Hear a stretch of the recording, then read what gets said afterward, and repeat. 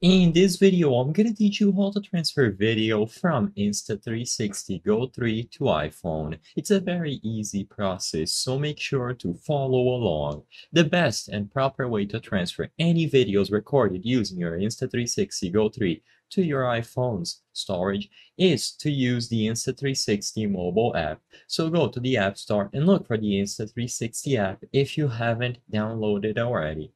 Now, once you have the latest version of the Insta360 mobile app, open it up, turn on your Insta360 Go 3 camera, and you will be able to access the Wi-Fi network created by the camera when you go over to your iPhone's Wi-Fi settings.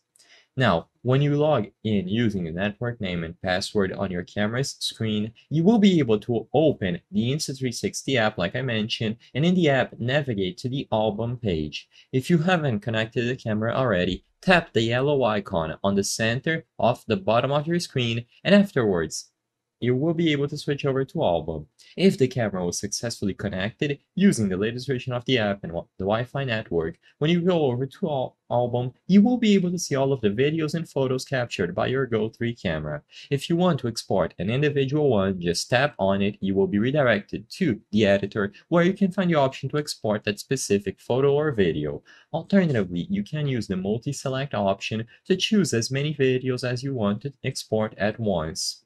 Now, assuming that you don't want to edit anything, just export them right away. However, you can take your time to carefully edit through all of them, add filters, control the audio levels, and so on. So you will be able to switch over to audio to transfer everything. I hope I was able to help you on how to transfer video from Insta360 Go 3 to iPhone. If this video helped you, please be sure to leave a like and subscribe for more very easy tips. Thank you for watching.